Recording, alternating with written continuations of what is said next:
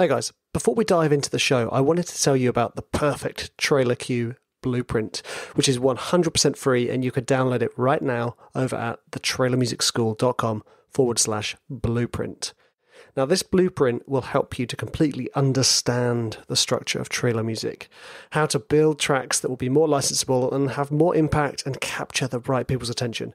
So whenever you start writing a cue, make sure you've got this blueprint to hand and you can use it to help speed up your process, feel more confident that you've crafted a well-structured trailer cue before you send it off to that publisher or editor or supervisor.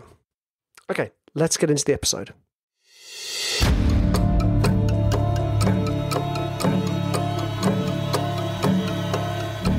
One man with one microphone. Welcome to the Trailer Music Composers Podcast. Hey guys, and welcome to another episode of the Trailer Music Composers Podcast. In today's episode, I interview an incredibly talented musician and businessman, and also one of the Trailer Music School students. Richard Graham, thank you for joining me on the show. You're welcome. Thank you for having me. It's awesome. Huge privilege. Well, dude, I'm really excited. So before we dive into the meaty questions, why don't you start by introducing yourself and telling the audience, what you do, who you are, etc. Cool. Well, my name's Richard Graham.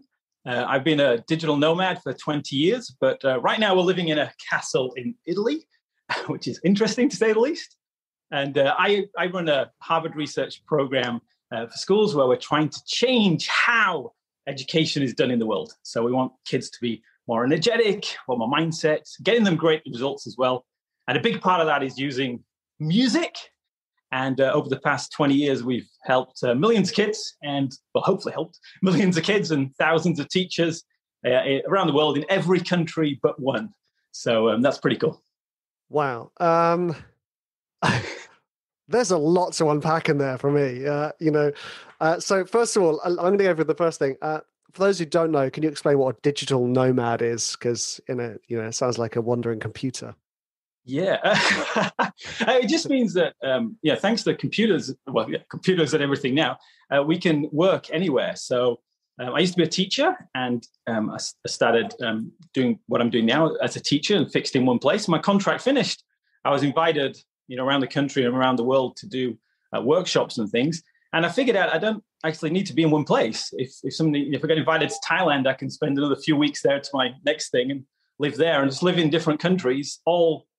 Even the music side of things, everything except the final mix down check, you can do on your laptop anywhere in the world. Obviously, with COVID now, it's a little bit more tricky. Hence why we've got one base for now. But it's brilliant. It means you get to talk to people around the world. You get to see that whatever it says in the newspapers and things, it's probably not very true because most people are awesome around the world, and you just get to experience cool things. So there you go. Yeah, I encountered the term digital nomad. What was it, about 5-6 years ago? I think there's a lady. She's called the suitcase entrepreneur. Talked about it. Yeah. There's loads of them. Yeah. all over the place, living in lovely countries. Or any country, really. So there's another thing. You missed out a little bit and just introduce yourself about the music side, which is actually a pretty sort of hefty side for me, because I just want to. Richard was in the community of the Trailer Music School, and he got into a conversation with other people in the community about music. So take it away. Sure. Well, so for my main day job is we're trying to fix schools, and music is a big part of doing it because especially if you're dealing with kids or adults who are pre-literate, then music is the best way to get them to remember things. And it's about remembering things that they have to do for their tests and what the teachers ask them to do.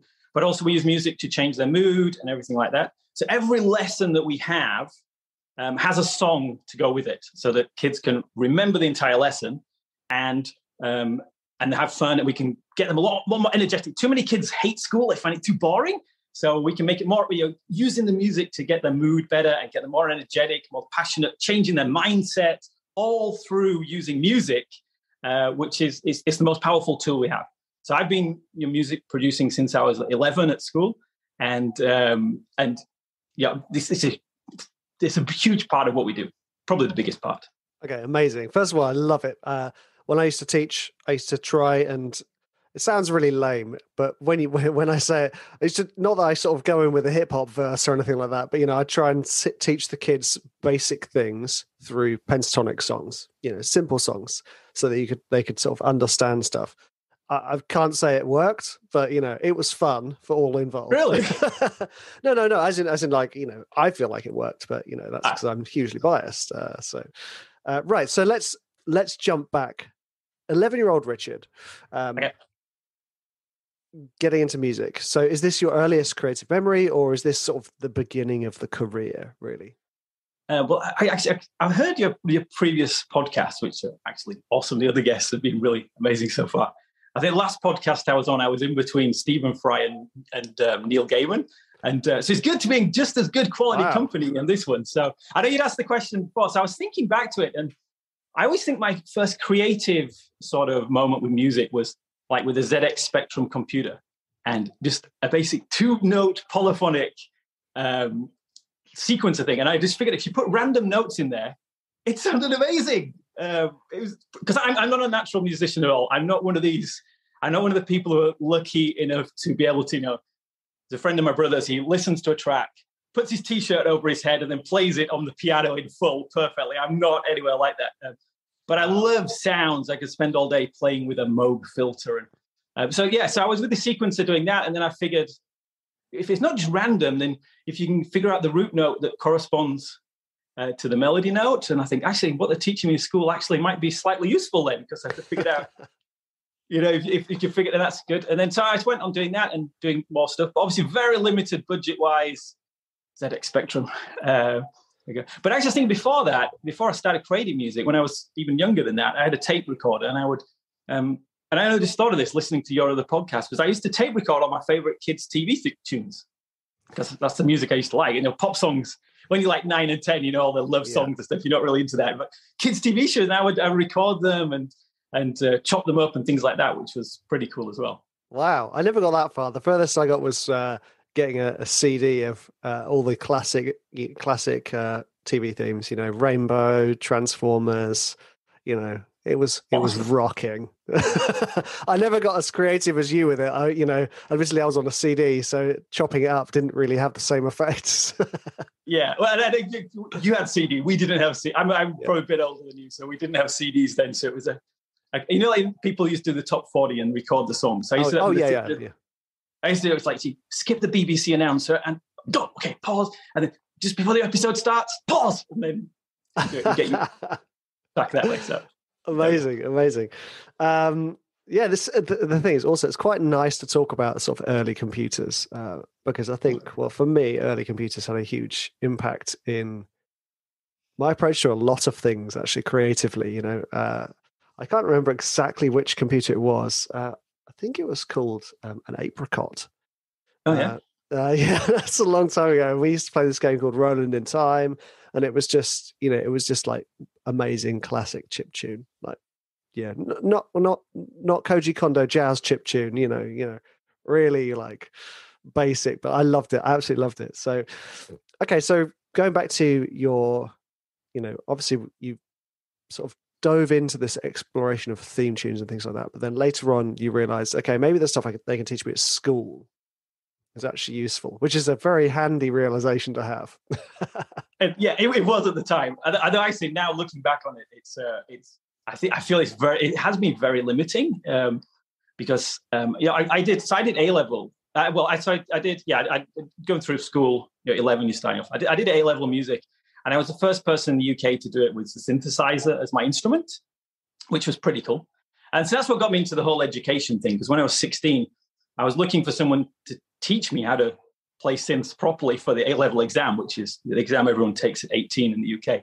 And around me, all the teachers were just so boring and old-fashioned. They were like, no, one must master the piano before one can touch that plastic nonsense. And no music has ever been written for the synthesizer. And I'm like, dude, if you don't listen to the top 40, it's all synths. It's like, cool. So I was like, if I want to learn this and learn how to play it properly, there must be other people. So when I was 16, that's when I started teaching music and just teaching kids and adults. I mean, my first student was an adult as well. How to play play keyboards, play synths and keyboards. And I did it in a similar way to you. It's like I was like, scales and things. Okay, you might need them technical. Maybe there's a case to be made, but I'd rather teach intervals using Star Wars themes or Star Trek or things like that. And so I'd ask the kids, and you'd say, "What's your favorite song?"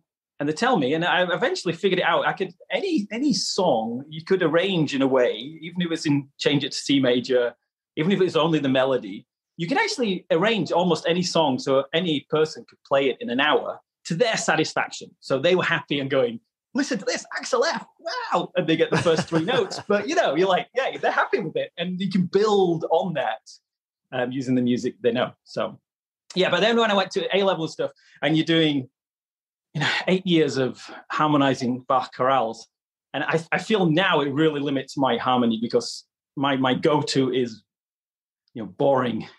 I don't say boring. Spark's awesome, but not very. It does limit me, and I feel naturally I can't experiment as much with coming up with cool sounding stuff. Like if I'm trying to write a trance track, I find it really difficult to get this balance between like major, which sounds too cheesy, and then minor, which sounds too down. And it's difficult to find a balance that sounds cool and credible, that's uplifting as well.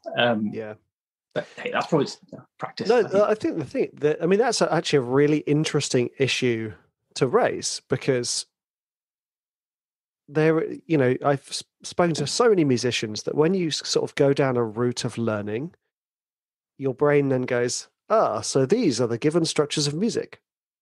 So, for me, not that I have done it much recently, but, stepping out of the 3-act trailer structure, really have to push it hard to get out of it. But it's really interesting, isn't it? Yeah. So, are there any things that you've found that have helped that process? Well, actually, I mean, the trailer music school definitely helped, and also the free protege modules you put out in the beginning as well. They really helped because, so after I finished my A-levels things, I went to Japan. I was teaching there, and then, as I say, I figured out the kids were bored with lessons, and trying to figure out how they can remember stuff for the next lesson. So that's where I came with the idea of teaching using music, teaching other subjects using music. Yeah. So I've been doing that for the past 20 years, and all the songs that I do for that have to be super uplifting, super energetic, because if you play a group of 30 kids or even teenagers a really sleepy song, they'll just fall asleep for the rest of the day. So the whole thing is it's got to be energetic. And I do go straight in with the hip hop. If we've got 1,000 kids in a school hall and we're just doing a thing, we'll whack the hip hop on. They're like, wow, what's this? I'm like, yeah. But at the end of it, they'll learn it. But so for that amount of time, I was just doing all these super energetic songs. And I also try and make the curriculum a music curriculum. So every song's in a different style of music. And I was sort of running out. I got a notification there. I was running out of different styles and things. So that's when I read about the Protégé course in Computer Music Magazine, and I thought, yes, orchestration. They're going to show me how to do some orchestration, orchestra stuff, something different. So then when I joined your course, and you were talking about, don't worry about the chord sequences and things. Just you gave some, pick a chord sequence and just go with it. And then that allowed me another avenue, because then with the trailer music, I could do stuff that sounded dark and heavy and da-da-da-da-dum and all this stuff, which is cool. And so it was a nice balance out to spread out from all the Genki energetic music I've been doing. And that helped really increase what I can do, which is great. Dude, glad to be of service. I think that's one of the things, the hangovers of musical education for me was, I don't want to say snobbery, but the kind of looking down on a given chord sequence. I think this isn't to apply to all music education, because there are some amazing teachers that acknowledge that it's all the same stuff, and it just depends whether you're dealing with the hangover of the counterpoint rules, that type of stuff. Like you said, if you're harmonizing Bach chorales, there are very strict rules to follow, and it's the same with every type of music. There are strict rules. That's how we get sort of state these genres. But no, really happy to help. I would like to jump back, because you were kind of like, yes, I was learning, and then I'm in Japan. you know? Yeah, okay. So let's say you've done your A levels. What next? It's a good question. That's another music question. So I did my A levels, and I had a choice of. And I think most of the musicians on here are going to hate me for this, but I had the choice between going to the Tonmeister course in Surrey, which is obviously one of the big prestigious music courses, or doing a degree in physics, but being able to spend a year in France. And that was a hard choice because, as a teenager, I spent every penny I had on music gear and every second I had just writing music. And then to have this choice, it's like, what do you do?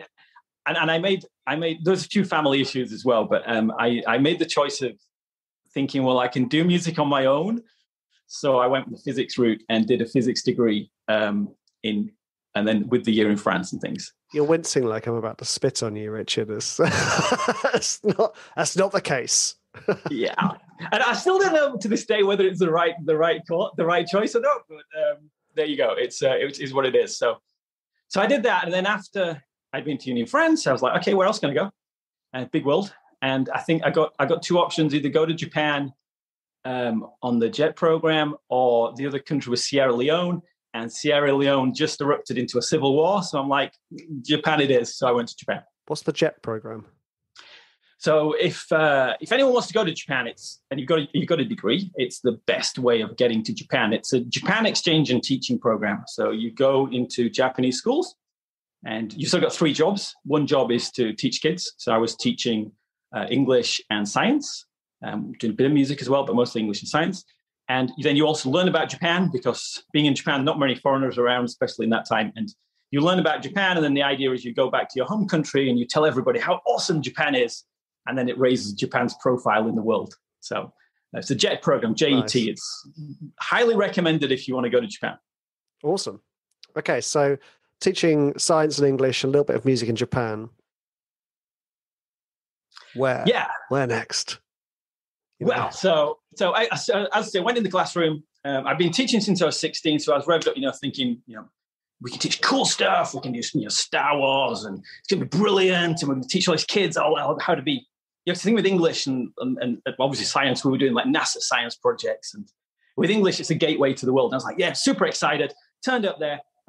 It's Japan's like formal, so I was in a suit and a tie. I went there. The schools weren't open yet, so it was still summer holidays. So they put me in a kindergarten with 30 kids with a suit and tie on in the middle of Japanese summer. And I was like, oh, blimey, this is a bit crazy. So I very quickly learned how to navigate that using, you've got to be Genki, Japanese power of Genki, which is fun and excitement. And then, so when I got over that, when I eventually went to the schools in September, I was expecting them to be super Genki and exciting. And all the kids were asleep on the desks because Japanese kids study till like 10 o'clock at night. And then at private schools. And then during the day in government schools, it's sleep time, basically, for too many kids. And so I was trying to teach, and it was so boring. So I was like, okay, how can we do this? And I was trying games, and we were doing, movies and all this cool stuff. And then got them a bit excited. And then we figured out they were forgetting everything for the next lesson. I was like, how do they remember it?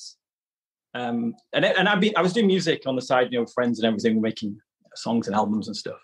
The Japan scene for music gear back then was fantastic. But so I was trying to figure out how the kids are forgetting everything. I was like, okay. And then one day I was in the shower, and a Japanese song came into my head from the karaoke the night before. And it just happens to be a song about directions of the compass. And I was like, Higashiye, Nishie, Minami, Akite. And it's in the shower. I was like, dude, I know this word. I remember them from last night. I was like, that's the key. Because I've been doing about pop music and hooks and, making earworms and how to do that. It's like, if I can make an earworm with the target of lesson what I'm doing today, I can play it to the kids, hammer it into their head all week on the school PA system. They're never going to forget it for the next lesson. So that's what I did. And I must have done it really quickly because I wasn't late that day. I jumped out of the shower, straight to my studio, wrote a song, 1 minute, all the target language. It was an English lesson. All the target language I wanted to teach that day. Played it to the kids, full volume, maximum, got them jump, dancing, gestures for everything. So you get the physical interaction as well. Got them singing it really loud. Played it on the school PA every week. And the week later, I was like, okay. Did they remember it? And they remembered everything. And I was like, that's it. So every lesson in my curriculum I made a song for. And that went through. And then people asking me how I did it and what I was doing and why my kids were so into it. So I started doing workshops in the local area. And then people started asking me workshops in different areas. And then a mate of mine had a 1975 Volkswagen camper van. So I said, do you want to, after our teaching contract's finished, I said, do you want to take a trip from the south of it? This is the plan. We're going to take a trip from the south of Japan all the way to the north. We're going to pass every school we see, and we're going to go in and say, on our way back down, would you like a show for your kids? And we're doing all these songs and stuff, and a workshop for your teachers to show them how we do this. And we did. We went all the way up to the top, and then all the way back down. We went to all the press offices, got all the local newspapers, got all the local TV shows, and they were all coming to check us out. And then eventually we got in the national newspapers and national TV. And that sort of became the big. I was just wanting to do it as to get it out there, to help kids, not necessarily helping teachers, but helping teachers was how we did it. But helping kids be more energetic and learn more. And so I did that. I put the songs originally MP3s for free on the internet. This is year 2000. Nobody had an MP3 player. This was Japan. It was back. So, and everyone's saying, you're going to make CDs. And I'm like, well, I don't really want to make CDs. That sounds a bit complicated and hard. But I thought, well, actually, okay. And so I did. So I made CDs, and we got your box of, when you get your first boxes of 1,000 CDs. It's like, what? It's so cool. Yeah. And then we ended up selling the CDs, and that became my job then, because we got income in. And then I made another CD, and then people started asking me in different countries. I went to Thailand and Europe and different places, and that's how it sort of spread around the world. And then we ended up selling the CDs as the business model. That transitioned into selling downloads. And just now, the big challenge is now how do we change that as we move? We move from CDs to downloads, now moving into streaming with the ridiculously low amounts of money coming from that. How do we keep the momentum going? How do we keep everything funded with the streaming model is what we're looking at now. Yeah. Was that too much again? No. That was awesome. I love that you just went, oh, this works. Let's go up and down the country and knock on all the school doors. Not just that, but then also contact press officers. I mean, that's really forward thinking. I mean, that's also PR 101, really, isn't it? Contact the press officers. Yeah. And because the press, I mean, you have to do it because it's all about getting famous and not necessarily big famous, but famous for what you do and famous in the people you want to reach. So we wanted to reach teachers. And the cool thing about newspapers is, and local news, but especially newspapers, is they got no content. They're desperate for content because they have to write something new every single day and fill all these pages. It's not like the internet where you can maybe just pull in a few fluff articles and things. They have to have a really good newspaper, as it was then. Obviously, online's a little bit different, but they have to have new content every day. And journalists always have deadlines. And if you can find out when their deadline is, very often it's 3 a.m. or something stupid like that. But if you can find out when their deadline is, and you can get your press release, which you can write yourself. I wrote them all myself in Japanese. You get the press release in front of them right before the deadline. There's a very good chance they'll just print your press release with very few changes. Whereas, if they've got a day to think about it, they'll dumb it down and they'll take all the cool details out and they'll boil it down to some clickbait. But if they're running short of time, they're more likely just to take what you've done and just go with it and put it up there. And then the coolest thing about the press is that as soon as you're in there, it's not that the people who saw it will make a difference. Sometimes it does, sometimes it doesn't. But it's the fact that you can say you were in there. So you've got the clipping for your website. I had a folder, a plastic folder with all the clippings of all the previous areas we've been in, so I could show new schools and say, look, this is what we do. We're not just two guys in the van. This is what we do. We got these photos and things, and it's cool. So if you got a hook, if you got something different, then that's a tricky thing now, is standing out from all the other people. But if you can do that and you can put something in front of a journalist before their deadline, they'll love you, and that's how you build your profile. I think that's superb. That's kind of what Help a Reporter or Harrow. That's kind of what they jumped on, isn't it? All these journalists in need of either articles or advice or second opinions or quotes. Boom, website. Absolutely. It's fantastic. And then you can just say afterwards, as seen on. Yeah. I haven't had anything on the BBC yet, because I think that would be a good one if you could say as seen on the BBC. But we've got all the big Japanese. Yeah. Yeah. And it's great because we had one of the ones, the TV show with the girl who was in Last Samurai with Tom Cruise. So there are not many famous Japanese actors and actresses, but she was with Tom Cruise in Last Samurai. And then when she was on TV, she was actually teaching using my songs on her TV show. So what? That's so cool. So that's good. Wow, that's awesome. We got like the Japanese equivalent of Coronation Street, or I guess Dallas, whatever it is for the American viewers, but which was pretty cool as well until it got cancelled. But that was great for a while, yeah. Amazing. Oh, that's so cool, man. So cool. Right. Now, also, the one thing you brushed over so many wonderful details, which which admittedly is hard not to do when you're telling your life story in 15 minutes. Now, you mentioned the word Genki. Now, your website, GenkiEnglish.com, right? So can you explain to us what this is? You kind of hinted at it a little bit earlier, but I think this is really important because this comes across as your main focus. Yeah. So Genki is, well, it depends how far you want to get deep into this, because I know you're into this. It's a very broad word. So Genki is it's a Japanese word. Well, first of all, it's the Japanese word for how are you? So if you say to somebody and you say Genki, they go, Genki. It means energetic, full of life.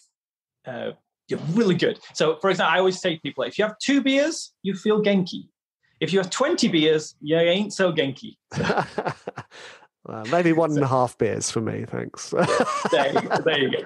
So it's just energetic. So as a teacher, if you walk in a classroom and all the kids are buzzing and they're going, cool, let's do this, it's really cool, then they're Genki class. If they're falling asleep and they're dead, then they're like, then they're not very Genki. So that's the sort of meaning we take with it. And when I was doing my training and my lessons and everything, everyone said, so Genki. So I'm like, cool, Genki English. And then we've got Genki Japanese and Genki French and Genki everything else. But it also has a deeper meaning as well, because the characters for it are Ki is the Chinese Qi, which is your spirit, it's the Force from Star Wars. And Genki is your own personal energy. It's again is the origin of you, so it's your own energy. So it's got, and then you can, there's all other aspects of that as well. Dude, go into it. You know, I like talking about this stuff. Go into it. The challenge is I'm a hardcore scientist, so I physics at uni. So I hate it when all these pseudo scientists they talk about the brain waves, the frequency of your thoughts affects the universe, and it's quantum mechanics, and I'm like, nah, it's not. It's psychology. It's not. You have brain waves, but quantum mechanics is completely different to your brain. It's to do with anyway. So, but it's psychology. It's Genkiness. It's if your body, your mind controls a lot of your body. Just as your mind says to my hand, lift up or lift down, then it can control how you feel and how you react. And it's if you're going into somebody's birthday party with an amazing gift for them, you would act differently to if you were going up to a police officer who just caught you speeding or something. And it's just how you handle your energy. And if you can control that, and our mantra is, think Genki, be Genki. Optimism is a huge part of it, but it's also about being energetic. And it doesn't mean jumping up and down and going, yeah, all day long. It's a case of it's posture. If like in the beginning, I was a bit like this, and then now I'm sort of like leaning. When you're leaning in, when you understand Amy Cuddy's study, when you do superhero poses, you get more energetic. Yes. And then you start attracting that, because people see you and they go, with my teaching and things, people look at my materials and they go, I want some of that energy, please. I don't want to have to drink so much coffee. So they get attracted. And people who don't like that, people who are like, no. One has to be serious and boring. Otherwise, then you repel those people. So you get this, you become the 5 people you spend the most time with. So you attract the people around you energetic. Like attracts like. Absolutely. Yeah. And then there's the whole thing, like my office manager, they're into all this chi healing, where they heal with their hands and chi and things like that. And I'm not entirely convinced of that. I think a lot of it is placebo. It works, definitely. But a lot of it is placebo. But then you've got other things like, you've got like meditation music, and think on the music side, how music affects your mood. I can play you a track now and make you cry, or I can play you a track that will make you sleepy, or I can play you a track that will wake you up just by using the energy in the music. And your music is something that doesn't exist. It's one of these invisible forces. You can't touch it or see music, but it affects how you feel. And it's same with your thoughts. You can't touch or see your thoughts, but it affects how you feel and hence how you act and hence who you become and hence what you end up achieving. So nice. There's just going back to your part. There's so much I want to jump in there. There's one of Jordan Peterson's books talking about posture. Shoulders back, head lifting your head up high. They kind of hold your body in the way that you want to feel. So if you want to feel confident, hold your body in a confident manner, and your brain goes, "Oh, okay, I'll follow suit." It's like it's acting, really, isn't it? But it's great. I mean, yeah, it's like with schools. When you taught to sit up straight in class, yeah, they got it half right. Yeah, it's obviously with teenagers, like if you got kids or whatever, or like teaching or whatever. If the teenagers like this, whatever you do, you're never going to reach them because they're just too chilled back. It's going to be really hard.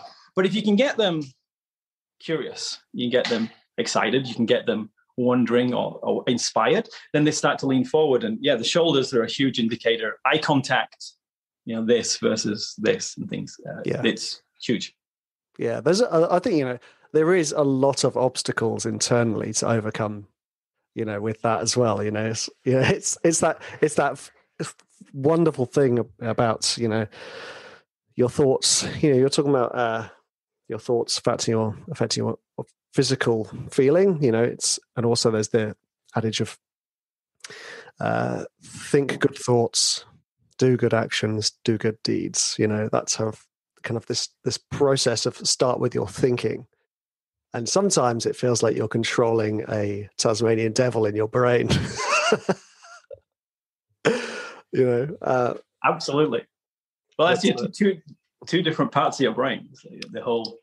The lizard brain versus the prefrontal cortex thing. And because your natural reaction to stuff is to go into feral fear or scared or hate or whatever it is, because apparently it's nearer your spinal column, so the signals get there first. Whereas prefrontal cortex takes a little while, and you always have this fight. And I saw this. It's interesting. There was an interview with Kashmir I saw on a music producer on YouTube, and he was saying it's almost like your brain's fighting with itself, and it is. It's the different parts.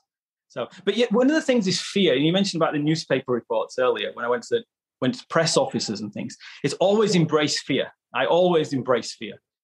You just got to bring it on, because going to a press office or a press pool, even when they're there, or even just telephoning up a newspaper, is terrifying. It's just but you just got to do it and practice it. Courage is being scared but doing it anyway. It's not a case that you never get rid of the fear. The fear is what drives you, and as long as you use it in a constructive way, it's bring it on. And then the other side of it is things you got depression and things like that, which are a lot deeper and a lot more difficult. And very often you can't get out of them. You need help for that. But for most people, most of the time, think Genki, be Genki. Yeah, this is not medical advice, by the way. I think her name's Susan Jeffers, wrote the book Feel the Fear and Do It Anyway. It's all about practicing to embrace the fear and just do it, because you'd be surprised what happens. It is. It's like when I submitted my first track to the Trailer Music School last year, and when you were doing the feedback sessions, dude, you really need to bring those back. They were so awesome. Yeah. So I hear. Yeah. Well, for so long, because I've been writing all sort of Genki dance pop sort of music, and I was wanting to get into more orchestral things because they're just as powerful. And John Williams always put me off, because I was like, dude, John Williams is just so good. Like, how can anyone go into orchestral music when that dude's around? Because you can never do it. But then I started doing the masterclass like Hans Zimmer and people like that, and I was like, he's not that good, is he really? It's like, can you hum any Hans Zimmer melodies? I probably could, but I've been put tremendously on the spot. Hey, wait, here's one. Go on. No, that's my music. Yeah. So obviously his orchestration, his sound, his emotion, his storytelling, totally awesome. But melodically wise, you got Pirates of the Caribbean, which he recycled from Gladiator, which if you've seen Gladiator recently, they play Pirates of the Caribbean in the middle of that, and it sounds weird. And then Inception, of course. So he's awesome. I mean, his masterclass is brilliant. His story orchestration, all that is really cool. So, but anyway, where did I go? Yes, I was going to talk about you guys. Yeah. So then I was wanting to learn about orchestration, and I read about in computer music about the Protégé thing. I did the Protégé free class, which was amazing. And I produced like a trailer sounding piece of music. And I was just like, how did I ever do that? That's just fantastic. And then I applied for Protégé and didn't get in the first year. So that was okay, fair enough. So then last year I joined the trailer music school because I saw the ads.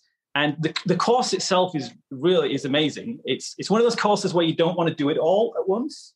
Some courses you just want to get through it and like finish it. But yours is like, you get so much inspiration from each module. It's like, I want to keep a bit for later because, But then when you started doing the feedback sessions as well, that was just like unbelievable. So then when I submitted my first track, I was like, I'm terrified. But you were very cool with it. So that was good. So. Yeah. No. Well. Yeah. It's a pleasure to be of assistance. And that's one of the reasons why I wanted to teach people is to kind of firstly look under the bonnet, guys. There's nothing complicated here. This is something, and I'm not belittling myself, but this is something a lot of composers can do. It's like, okay, guys, take the chord sequence and just have fun. There we go. 2 minutes 20, you're done. It is. I love the structure of it. I love the fact that you can sit down. Like in the summertime, I was out here on the balcony when it was nice and warm.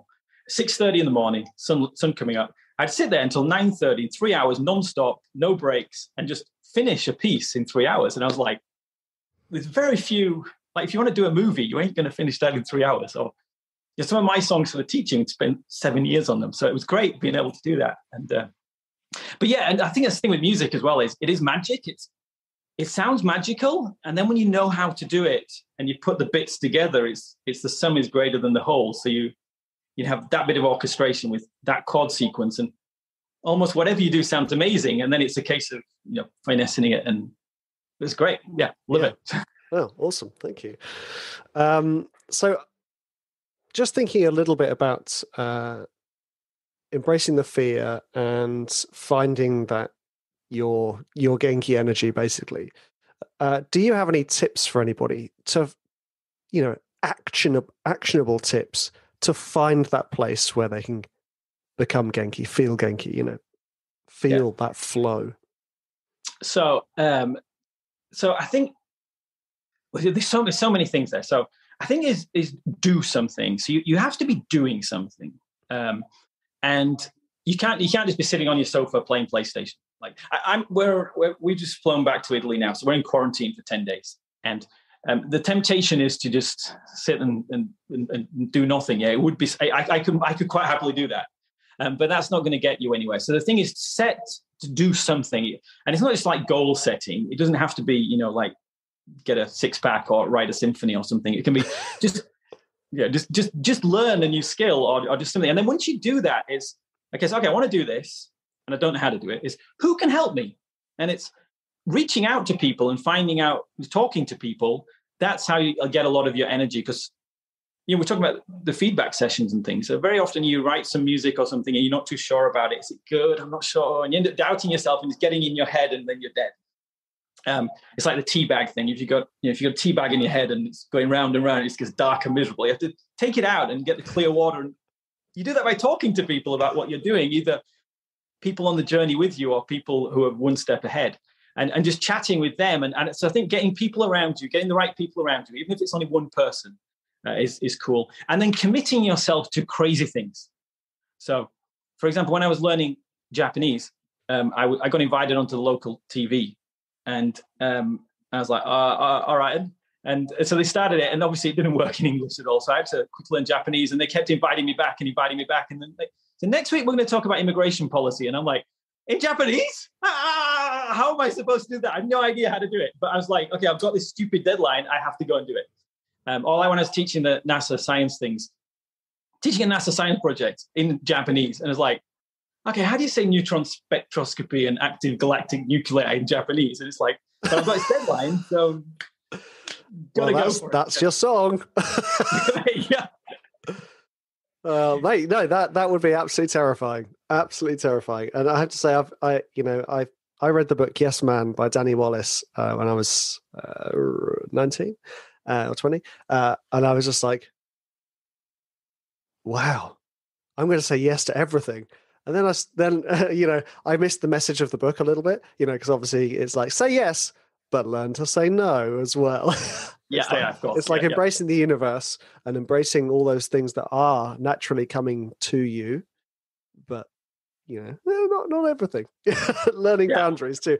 But yeah, I saw a similar thing. Started taking on session work, and I was taking on session work at the same time I was taking my first customs for trailers. So the session gigs were happening in the evening at the same time that I was supposed to be pitching for trailers. So I had to bail on the session work, which wasn't nice for the people who had hired me, but I'm glad I did, he says. It is. It's a limit, isn't it? When you start off at the beginning, you've got to fill everything up with every opportunity you get. And then afterwards, it's a case of automating or delegating or rejecting. Yeah. And it's like right now, the company runs now, and I could be on a podcast for however long this morning. I don't actually have to do anything because we've all automated everything on the business side, which is pretty cool. So, say yes to as many things that scare you, and then in a good way, and then don't do too crazy things. But and then say no when you need to, and that sounds so easy. What's difficult about it? I think the difficult thing is knowing yourself enough to know when it's doing you a good thing to say no. Okay. Am I saying yes to this because I feel I have to, or am I saying yes to this because that feeling I have inside me is actually just fear of it going well? And that takes a lot of insight, or a lot, I would actually not insight, practice. Does it? Well, maybe. I'm not sure. Maybe I've just been doing it too long. But I think if something excites you, if you could get something like doing the trailer music stuff, it's fun doing it. It's great to build your skills. But also you got your thing of like, if I ever did get a Spider-Man trailer, that would be the most coolest thing in the world. So I'm gonna. You want to try doing it, and if it excites you, if the result would really excite you, then do it. I think, but also we can also do a lot more than we think we can. But I think the other trap of it is if you are like 10 years ago, I had LASIK on my eyes, and so I couldn't see for a year. It was like being in a swimming pool full of salt. It was like. So, it's like when you're looking underwater. But so I spent a whole year, and my eyes kept changing every couple of months. So I had different pairs of glasses, and they never worked. And I spent a year, not being able to really work. Luckily, I had everything automated. It was great. So I'd go to the gym and things like that. But the crazy thing about it is that I lost my ability to see, but I also lost my ability to see into the future. Because when I first started off doing Genki English and doing all the business side of it, selling CDs and all this stuff, it always seemed so easy for me. It was like, this is what you do. It's like, why would you not do, back in the day, you get in the newspapers, to direct to a website, and you sell CDs, and you can get an income that way that pays for all this cool stuff you want to do. And I was like, that's so easy. Why does no one else see this? And then I lost that ability to see in the future, which was crazy. So for a whole year, I was like really depressed. And like, if you'd have said to me, think Genki, be Genki, then back then I'd be like, yeah, right, bye, go with this. So that's when you need, professional help or whatever. Like, as you say, we're not here to give help like that. But I think for people in general, if something excites you, think, what would you love to, what would excite you? What would you love to go into the pub with your mates and say, dude, look at this, look what's just happened. What make a list of those things. Is it that you want to get married to the love of your life? Is it you want to get a date with the girl or the guy you've been looking at for ages? Is it having £1 million in the bank? Is it you getting a number one record. I still want to get a record. I want to get a number one record. I love that. That'd be fantastic. And what is it? Make a list of the things that would be totally awesome, that really, really excite you. And then keep your eyes open. It's the whole, it's the, you program your mind to look for things. And if you're looking for red things, you'll find lots of red things. But if you look for blue things, you'll find lots of blue things. So if you keep looking for these opportunities, you'll do it, or you'll hear somebody, or you can talk to somebody and build up from there. I think that's a really cool thing to do. That is awesome. My brain, there's a ton of magpies in my mind right now, getting distracted by all the shiny things. First things first, going back to that fear and knowing yourself. My wife has this, I can't remember where she got it from, but it's a simple question to ask yourself to overcome the issue of knowing whether it's something for you. And similarly, what you were saying, does it excite you? Well, you ask yourself, what if everything goes right with this thing? And if that excites you, ding. If that still doesn't excite you, and actually it's really nice to kind of do that as an exercise. This thing that's worrying me, what if it's fine? What if nothing happens at all? And, whatever, it's a really nice exercise, because we're all very well practiced at what if it goes terribly. But the other thing was what you mentioned about, if you look for red things, you'll see red things. If you look for blue things, as you know, I'm very heavy on the on the woo-woo energetic side, a massive hippie basically. And that's one of the exercises, getting into the idea of the law of attraction, is looking for things and they will start to become apparent. It's like, that can be, look for a yellow car and you'll suddenly start to see all these yellow cars, or look for a business opportunity. All of a sudden you'll get an email and go, oh, I wonder where this will lead. Say yes to this. What if it does this? Oh, mate. Absolutely. And it applies in so many different things. Like, we have a thing called a red car challenge, which is like, you think about red cars all day and then count how many red cars you can see around. And I was doing a video about this, and it's on my schedule. I actually had to video it when I was in Venice. And so when I do my little videos on YouTube and things, I always try and, you have the background that fits what you're talking about. So I was like, okay, I'll find a red car. I'm in Venice. There are no cars. I was like, how can I? It's like, I walked around the corner and there's a toy shop with a toy red car in the thing. I'm like, dude. But that's the other thing about law of attraction, is you've got to be really specific with it, because I was thinking I'm looking for a red car. I got a red car, but it wasn't the Ferrari or the Lamborghini that I was thinking about, being in Italy. It was a toy red car. Yeah. But it's crazy in some, like I was thinking about South America and doing Zooms, and this year my live is off again. I can't travel the world again. So I was like, okay, I need to get more Zoom conferences. And yesterday a guy emailed me from Peru and says, can you do a conference? I'm like, cool.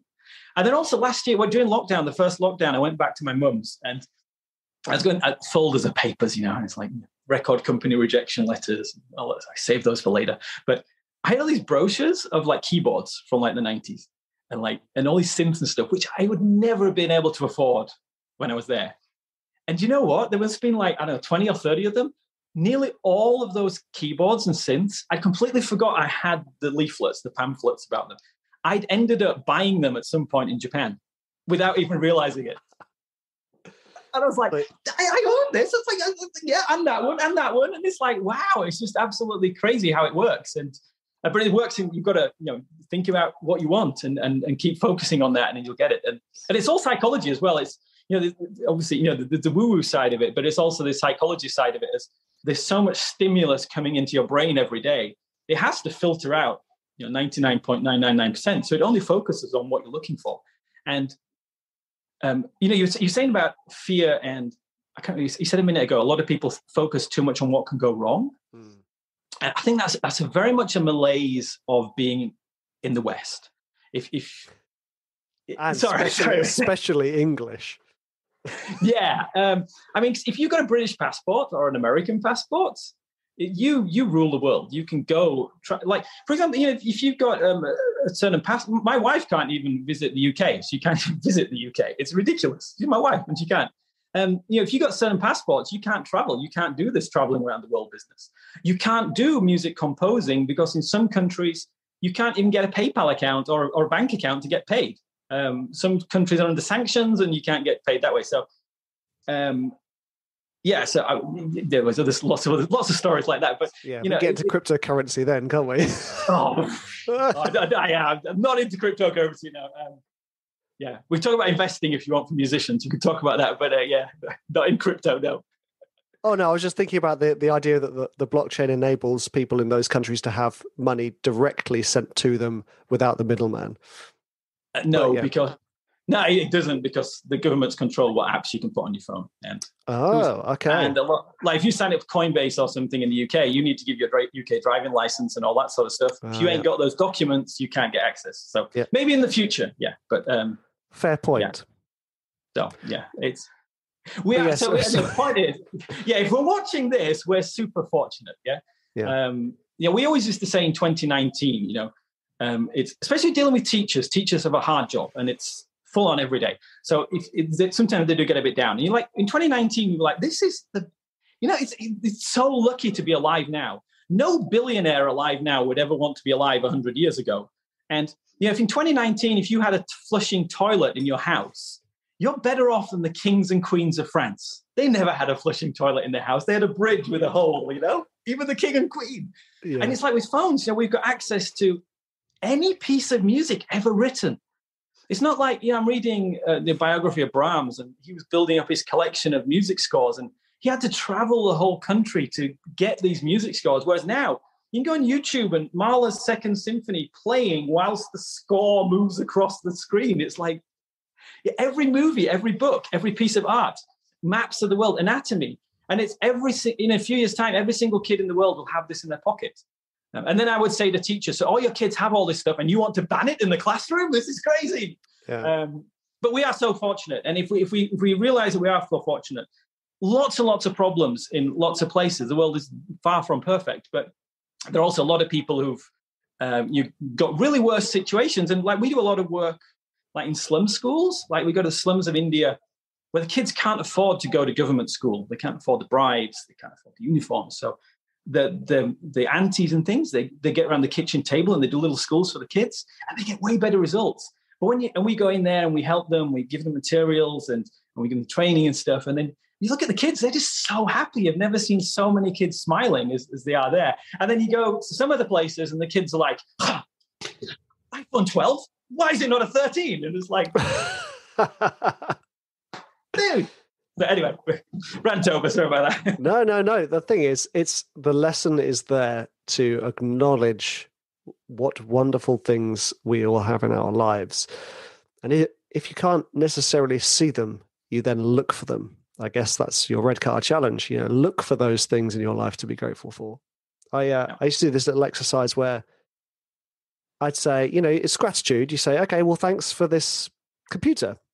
And then you start to think, well, thank you to the person that delivered it to the shop. Thank you to the person who sold it to me. Thank you for the person all the people involved in manufacturing it. Thank you to the people mining the stuff to make this. Oh my gosh, there's like thousands of people I have to say thank you for me having this in my house.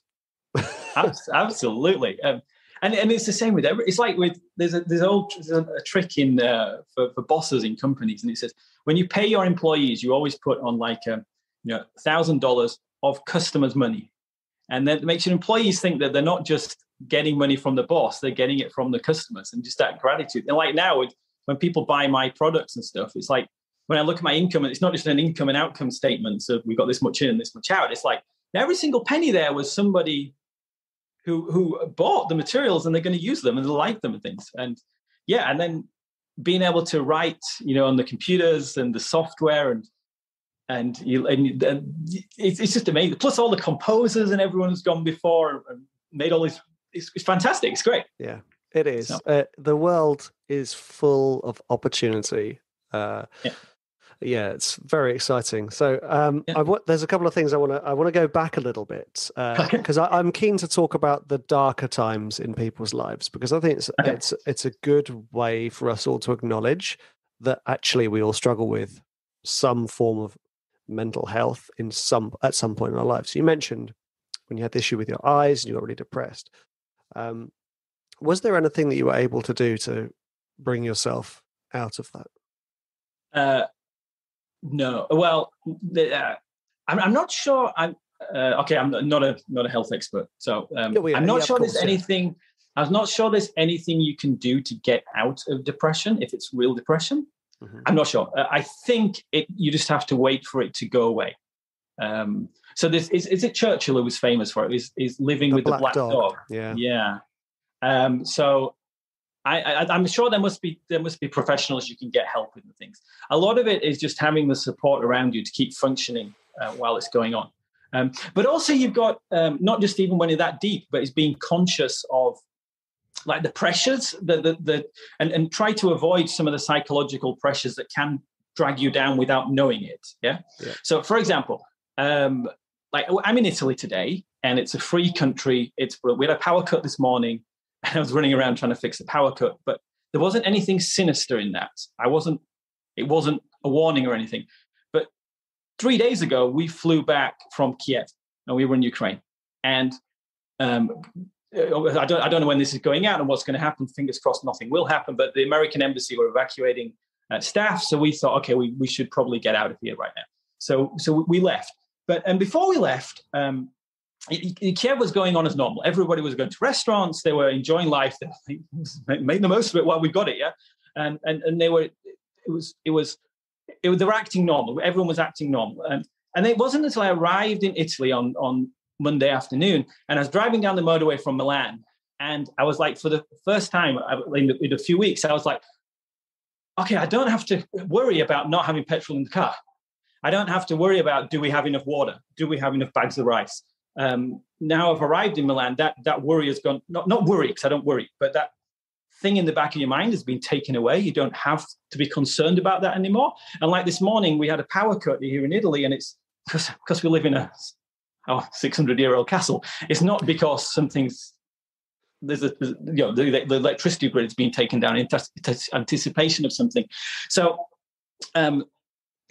be conscious. Maybe look at if there are things in the back of your mind, or there are things in your situation that you don't realize they're dragging you down, but they could be dragging you down. So obviously COVID is one now, with the situation now and things. But if you can identify those issues and see them just as small strands, and then you can focus in on them and mitigate them as much as possible, then that takes away, I think, some of that negative feeling. And then you can say, okay, I've sorted that out. If this happens, we've got this in place.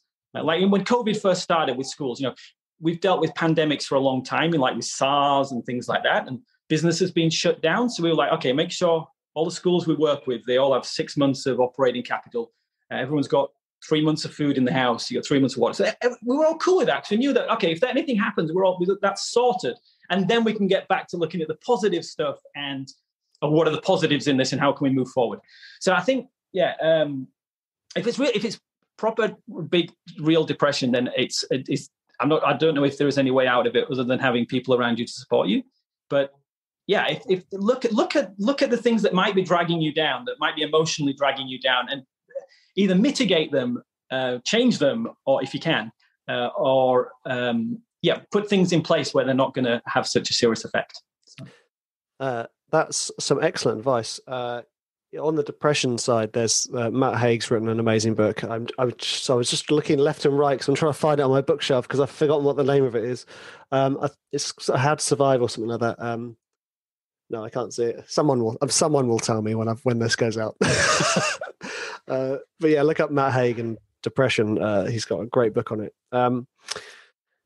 And living with it. So on that other side of sort of looking at those things that are weighing you down, I think that's really interesting. It's kind of like taking the Boy Scouts approach of being prepared.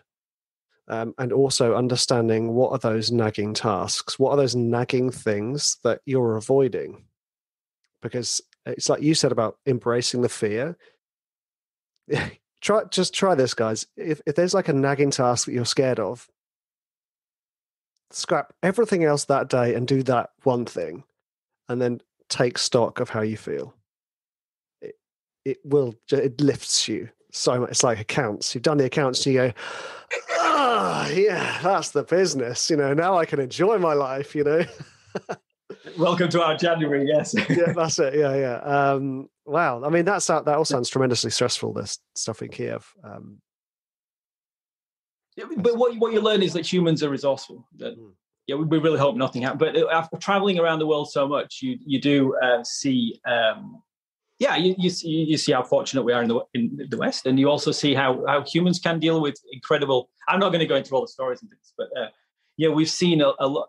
Well, there's one thing. Well, it's one. Okay, I don't know if you got time.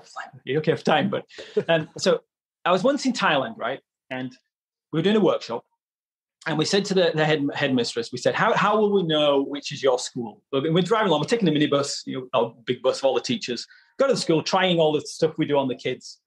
Because we want to see the kids' reaction. It's okay for me teaching teachers and they all go, but if they can see it with the kids, the little jokes and musical jokes and see how, so that's cool. So he said to the teacher, how will we know it's your school? And she said, well, go along this road. You'll know it's our school because our school has got a skeleton of the headmaster on the wall outside the school. And we were like, wow. What? And she goes, yes, because she says, we're near the border with Cambodia.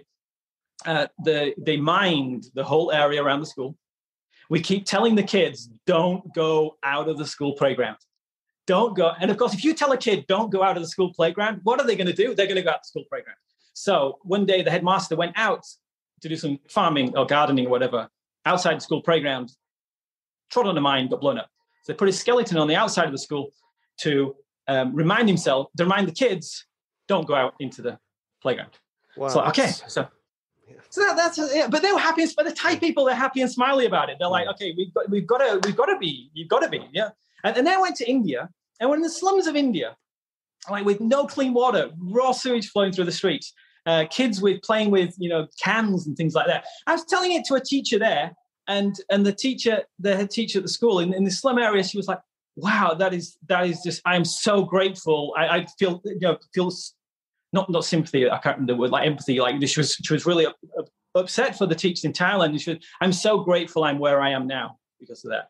And I was like, wow, in the middle of a slum in India. It's like, well, and they have an expression that says, I used to, I can't remember what it's saying. I used to be upset I had no shoes until I met the man who had no feet. And you're like, wow. When you hear things like that from people in really adverse situations, you realize that humans are incredibly adaptable and incredibly amazing as well at being able to get over these types of things.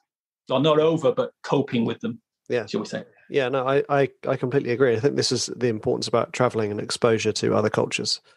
Because you then go, oh, wow. Especially for us, people like us, you go, oh, wow. like you say, I am actually living like a king or a queen, Actually, it's really interesting what you say about the skeleton. My wife and I were talking about the sort of the ancient Stoics that do this almost like meditation practice in the mornings, where they'd say, "What happens if the worst?" This is going against what I'm talking about earlier on. What if the worst thing happens?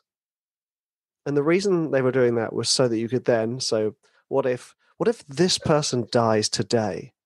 So that you then start seeing them for how they truly are. You go, actually, I would miss them terribly, and then it brings you back into the moment. I think that's the idea of it. But I see how that skeleton would be an excellent lesson and deterrent. I mean that is a very powerful technique, and actually the real way they even go a bit deeper as to what they talk about, who's dying and things. But yeah, I mean, but you do have to have the balance. You can't just have that, because if you just think that, you're going to terrify. It's like now I'm really conscious now that we've talked about maybe some things that are really deep, and if people are listening to this on their podcasting, blimey, I'm going to not listen to that show again. But you've got to balance it out with the positives. So you've got to think, what's the worst thing that could happen, and plan for it. Yeah. So when we left, on Monday, it was like, okay, all our spare cash, we're leaving it with people there. We'll make sure we left the cars were full of petrol. So we try to do as much as we can. Whenever I'm traveling, I've got evacuation plans. If I'm in Tanzania or somewhere and, I've got to make sure, always have spare credit cards that you can always get a flight out. So I'm always paranoid about planning for the worst so I can do it. Especially with finances, you make sure you've always got spare money for a medical and things like that. So you always do that. But at the same time, plan for the worst stuff, but then really look at the focus on the big stuff. Look out the front of the car, look in the rear view mirror to know what's there and plan for it, but keep your eyes on the road in front, and not just the road in front, but the road in front of that and road in front of that. So you can keep going forward. And it's this balance of, don't let that dominate. Let the forward thing dominate. Because if you try driving your car and you're looking in the rear view mirror the whole time, you ain't going to get far before you crash. But if you've checked the rear view mirror and then you look forward and you focus on the middle of the road and whatever obstacles there are there, you think, okay, I can get around that one. I need help to get around that one and other people to get around that one. That one's not get aroundable. So we'll go a different route and be flexible, like trying to get to where you're going to go. If you keep your focus on the road in front, and all the opportunities that are out there. I mean, you look at the pandemic and things, and, especially in the online world, it's like knitting teachers doing $1.8 million worth of knitting courses. And like with online music, I didn't really, you wanted to talk about YouTube and things, but, I've got friends who, do YouTube and they got like billions of views on YouTube through songs, which most people think is not possible, but it's like, they're just mates. They're just normal musicians who put songs on YouTube and they can do that. And there's so many opportunities. Lots of opportunities get closed down. Like, websites tend not to work, but now social's great. Facebook doesn't work certain demographics, but now TikTok's great. And as long as you keep this balance, but keep the focus on the front, I think there's tons of things to do. Excellent summary there. I have to say that I think we've been actually consistent with our discussion, because what we're essentially saying is, it's all about positive action.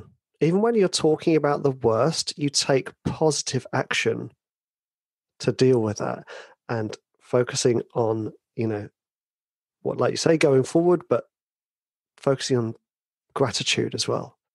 There's when we talk about law of attraction, I think from my experience, one of the most powerful one is being grateful for the thing that you are, air quotes, hoping for, as if it's already in your hands or as if you've already got it.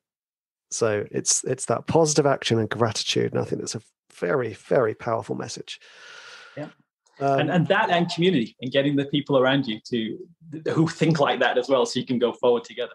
Yeah. Which is another reason I love all the trailer music stuff, because the musicians in there are all super cool people who are like really supportive and helping each other out. And you're like, this is just an amazing community of people. Whereas when I was at school doing music, everybody was like, that's not a real instrument you're playing there. And no, that music, it was written in the 20th century. That can't possibly be real music. And you're like, okay.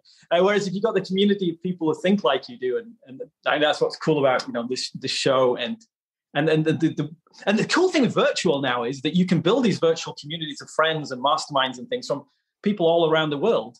It's not just who happens to be in your local village. Ed Sheeran's got a house down here, but he's not here that often. So, but you can, you can be online and you can listen, get podcasts and YouTube videos and communities and masterminds, and really build that community. So you're all thinking like that. And very often the things that you're worried about, the things that you're concerned about, like Brexit has been a total nightmare for me. It's ridiculous. But, and there've been things you feel terrified. You're like, I can't drive next week. What do I do? I live in the middle of the countryside. And it's like, so you're like, hell, and you find somebody who's done it and they say, okay, you do this, and this, and then you'll be able to drive for a few more weeks. And you're like, problem solved. And so, yeah, it's awesome. I couldn't agree more, to be honest with you.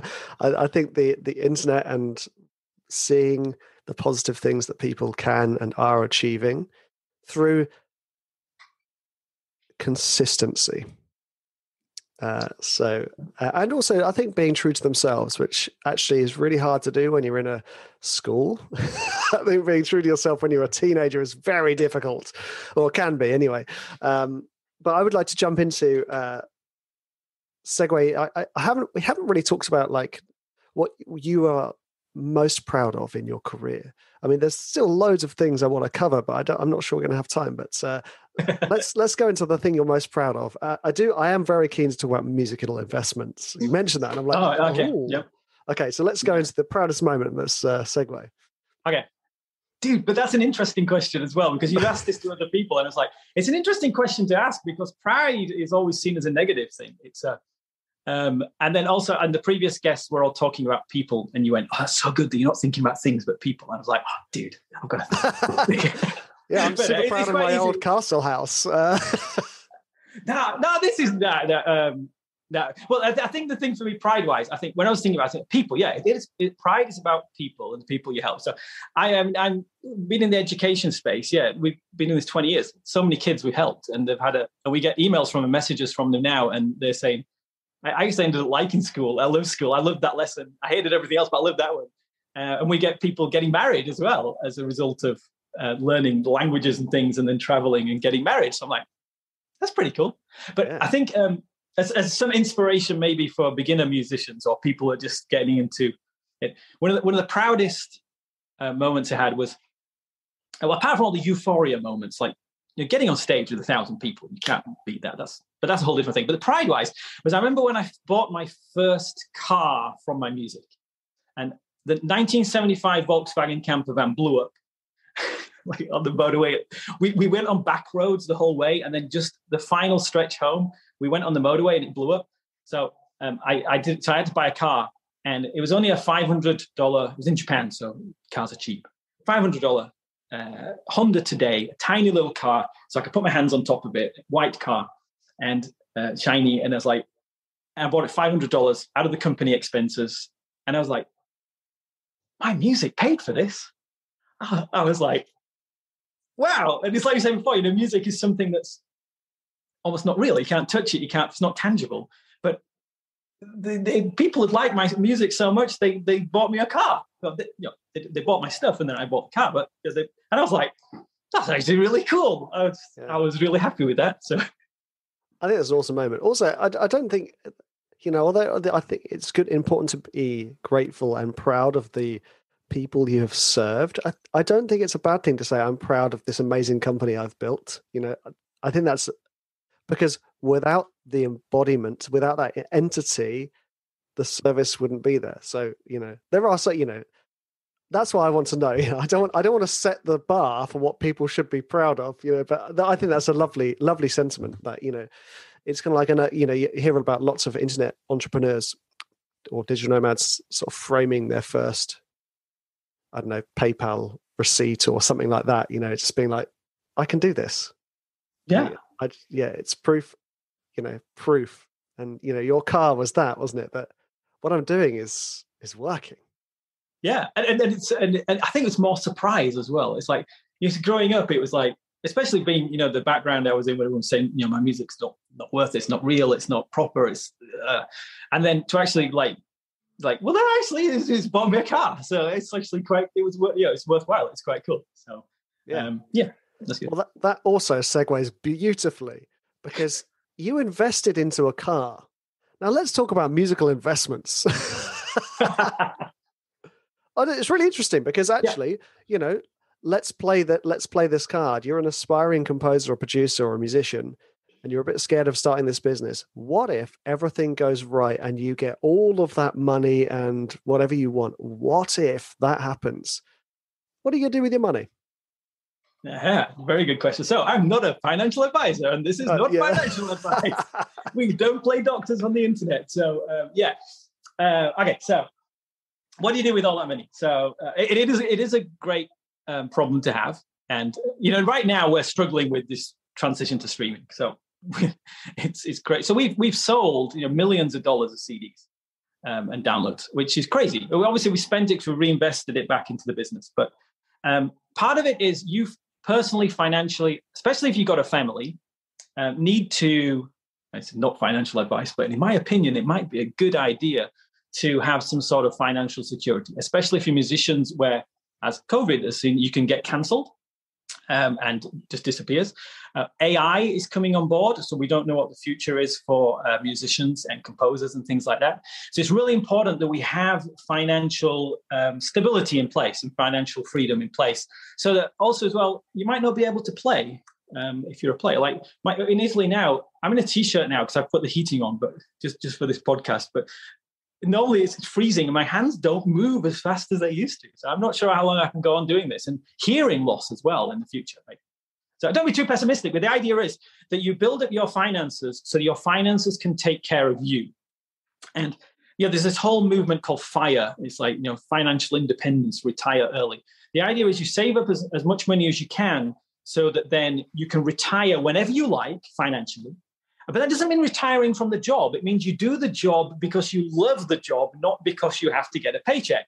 So when that you were saying with the options come in, you don't have to say, sell my soul to get this money. It's like, well, I've got my income coming in. I want to do this project because it's really awesome.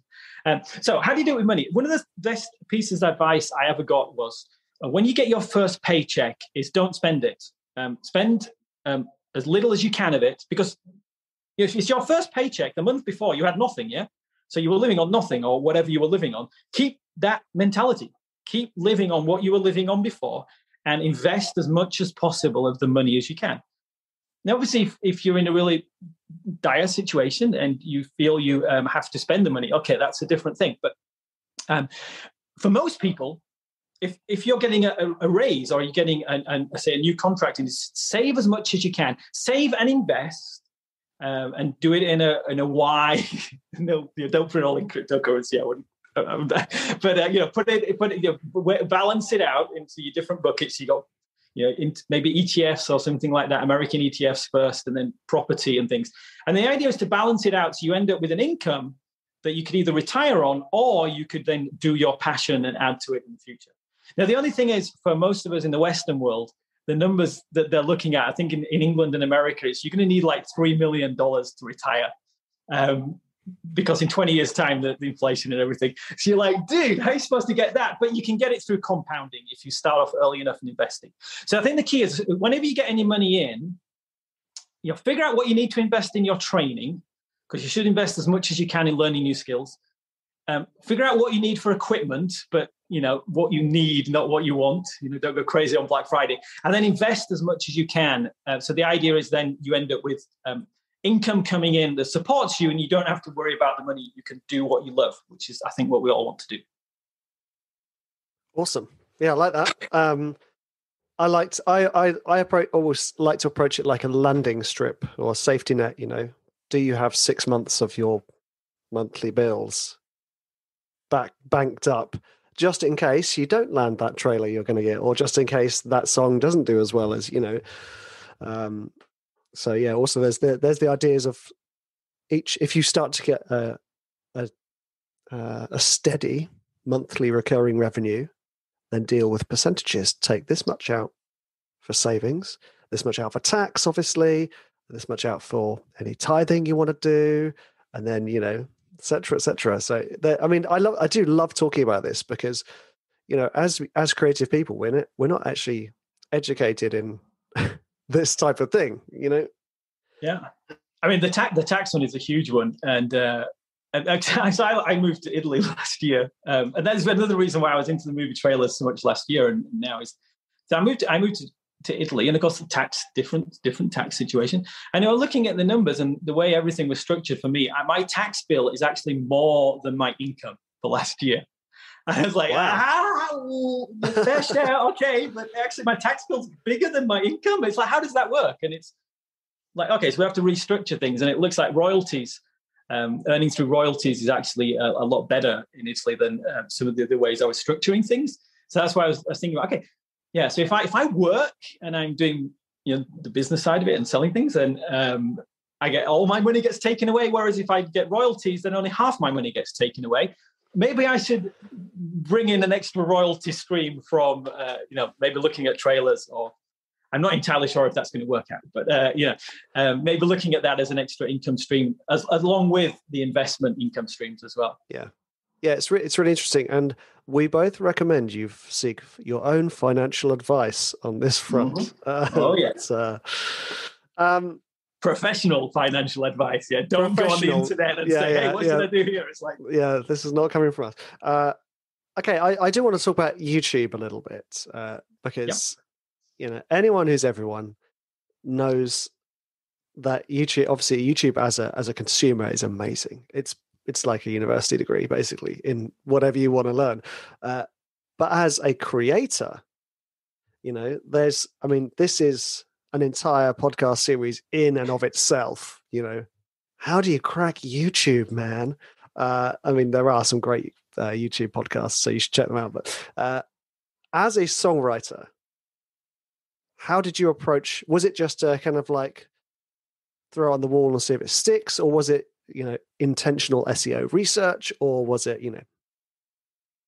how did you dive great into question. Okay, well, how do you crack YouTube?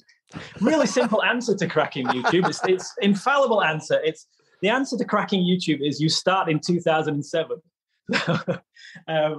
which isn't really an option for most people right now.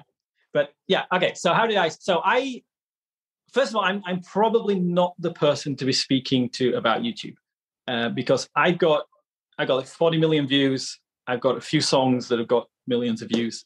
I used to bring in quite a nice income, like a few $1,000, over $1,000 a month. It used to do before the changes happened.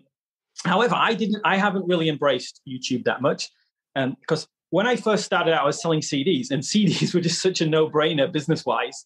We charged $40 per CD. It was amazing, and we'd have be in Tokyo with 1,000 people in an auditorium, and the staff would be holding up the CDs, and people would be literally pulling the CDs out of their hands, and we were just like, "This is awesome." Yeah, I was like, fantastic. So, and we'd sell out with like hundreds of CDs, and it was crazy. And then when downloads happened, I was like, didn't go to downloads. I was like, nah, they're too big. Nobody's going to download them. We sell them as a set, as a gigabyte.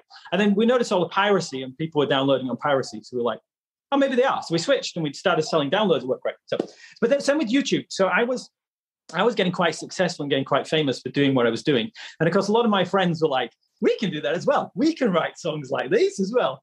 And what they did, instead of producing CDs, because they say that I had to set up a warehouse, I had warehouse staff, we'll order fulfillments and blah, blah, blah. They were like, we're just going to put our songs on YouTube. And so I've got at least 2 friends who've put songs on YouTube, and they've got over 1 billion views with their songs.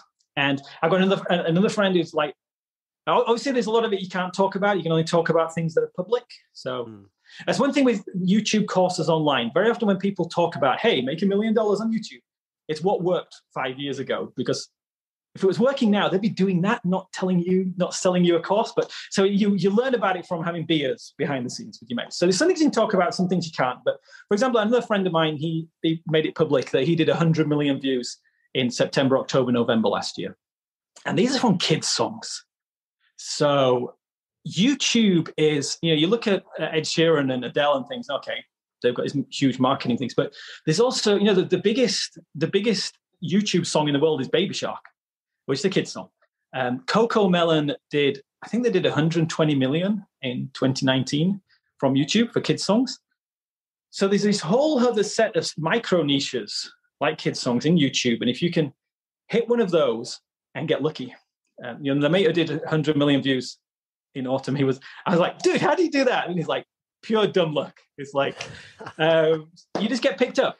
But there's always micro niches. Like 3-4 years ago, meditation music was huge. And if you make an hour-long, 2-hour-long meditation track with ads only at the beginning, you could make a fortune. But of course now the AI has picked up on that, and all the meditation tracks are now 24-hour streaming AI meditation tracks. You can't break into that.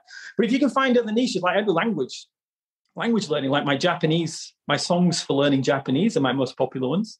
And you usually find that most people have 1 or 2 hit videos that go viral, and then the rest of the channel hangs on those. It's like Baby Shark. Yeah, how many other songs can you name from Pink Fong? Yeah. I've got other friends who are do billions of views, and they're like Twinkle Twinkle Little Star or ABC song. They're tentpole songs, and then the rest of them fan out from there. So it comes back to the old hits model, of like what record companies used to do, which is you put out as many tracks as you can, and then you see what gets traction. And whatever gets traction, you do more of. So, for example, I've got another friend who's done over 1 billion views, and he had a song, kids song again. It's the Daddy Finger song. It's I have kids, but we don't really let them watch YouTube except when they specifically request Baby Shark. But there you go. Well, he did that with the Daddy Finger song, and he's done like 50 different versions of it. So then, if you have a hit, so the thing to do is you look for a hit video, and then you do almost the same title. So keep the title almost the same. You can look at what keywords do, put the same keywords in, and keep a similar description. Obviously, plagiarism, don't copy exactly, blah, blah, blah. And if it's your own track, it doesn't matter. You can, it's like Baby Shark have the Baby Shark EDM mix, the Baby Shark Monkey mix, the Baby Shark The Lions mix. It's like, millions of different mixes. And so then that's how you build up from there. So if you haven't had a hit yet, is maybe look at some hits and think, can you do your own versions legally? If the public domain songs, can you do a better version? Can you do one in a different style? So like my music's really Genki, so that's why I wanted to keep it for, and we went with the CDs rather than YouTube. I've only got a few songs on YouTube, because also YouTube as well is the moral issue for kids songs. It's the American market is where you're making money, and it's mums who are too busy, and their only option is to give the kid an iPhone with an hour long, and you get these stands you can get on Amazon for babies, and it's the baby and the iPad's there, and they're just like, and wow. You're like, not sure I want to get into that. But yeah, you find out what's popular and see if you can do something similar that's legal, of course, and put out lots of stuff and see if you can work from there. I mean, it does seem that TikTok might be the better way now, but I'm not too sure about that. But certainly, YouTube has got longevity. My top videos, my top earners, are ones I wrote years ago. I've got a Halloween song.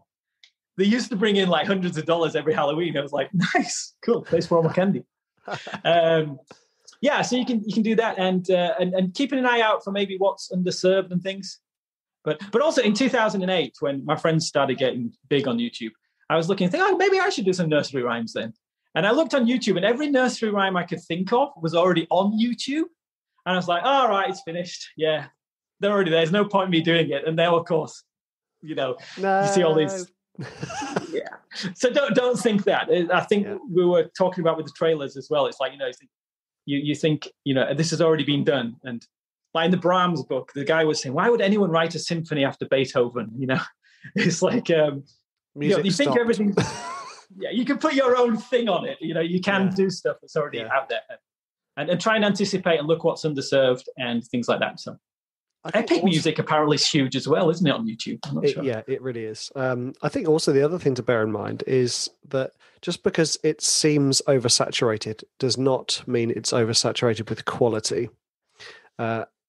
And quality shines through. So, and also the really important part is your own take on that thing is different. I mean, that's just a lesson in creativity, really, isn't it? Just let yourself do the thing you want to do and that is best suited to you, and that will shine through.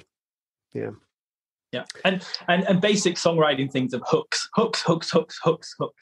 All my like hit songs, all the ones that are really popular, have all got a crazy hook somewhere. And if you can put 3 hooks in a track and a hook in the production, then you're set up. But on TikTok, you might only need one. It's a 10-second song. You might only need one hook and off you go. So yeah, learn about hooks, how to write earworms. So you're talking about the creator uploading videos to TikTok. Are you talking about TikTok being a source of royalties by other creators using the music? So I'm not sure about the financial aspects of TikTok. I've just been looking at the viral numbers and things. And as I say, I'm not an expert in it. I haven't done it much. But there's if you can get a track that becomes popular, then you do get royalties from that. Yeah. But more important than that, you get the exposure. Yeah. I mean, we all know the Lil Nas X thing. We did the TikTok and then pushing it and then got famous there. So yes, if you write a track and then other people take it, if it becomes a dance craze, if you can talk to a choreographer friend and come up with a crazy dance thing to a silly little trap music, I think seems to be the top. Maybe that's a way to do it as well. And if you get popular like that, I don't think it'll bring a lot of money in, but it might bring opportunities. So for example, with YouTube as well, I had, a few years ago, I had somebody from a famous shoe brand camper shoes, and they're pretty big. Not the, it wasn't Nike or anything, and they're like, we saw a track you did on YouTube, and can we use it in an advertising campaign? And I was like, all right, yeah, no worries. And then 1,000,001 NDAs and sample clearance forms later, it was like. Yeah, I think that's, again, it's that lesson in, you don't know when or where opportunity is going to come and what form it's going to take. So it is a case of just looking forward and following those things that excite you. And in your case, Rich, finding your Genki energy. What gets you excited? I think it's really important though, and it's so easy to get sort of bogged down, isn't it? So yeah, I think that's a great lesson. Yeah, and you're never gonna. The thing with YouTube is, and socials in general, and humans in general, I guess, is you're never going to beat the algorithm.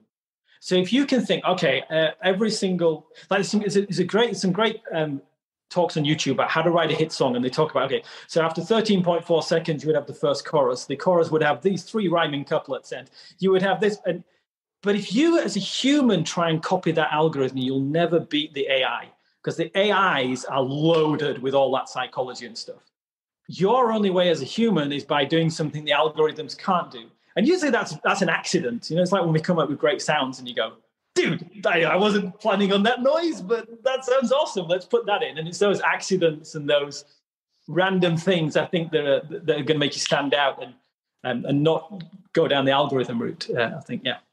It's the human element, isn't it? That's will make you stand out.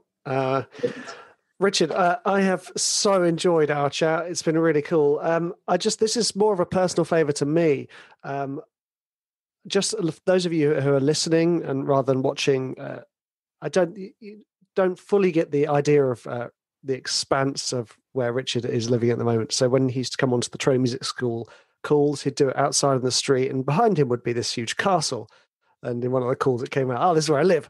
And then we started talking about that in one of the briefs, and he started recording sounds for horror music in his space. I don't know whether you've picked it up whilst listening, but sometimes when you were speaking, Richard, you'd hear the reverb. Now, just as a favor to me, can you clap so we can hear that lovely reverb?